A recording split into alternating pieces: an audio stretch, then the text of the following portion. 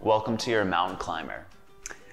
There's a lot of different ways that you can perform a mountain climber. There's a lot of variations, but the one I'm gonna show you today is gonna be one that's a little bit more stable and hopefully a little bit easier for you to follow along with. So we're gonna start in a tall plank position with the wrists underneath the shoulders, fingers wide, arms long. I'm gonna step one set of toes back and the other, feet close together.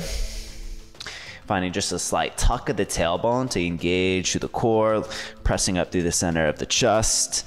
And so I'm gonna show this really slowly at first. So the movement is gonna look like this. We're gonna bring one foot forward up towards the hands as close as you can. Then it's a little jump switch. And to get that switch, you're gonna find a little lift of the hips. That's gonna bring you a little bit off the floor to switch the feet. And I'll show that again nice and slow. So lift up through the hips to switch the feet. We don't need to come up super high, but you get the idea. It's the lift that helps us find the switch. And then we can start moving a little more rapidly. Toe tap, switching between. And lower the knees when you're done. Come up. And that is your mountain climber.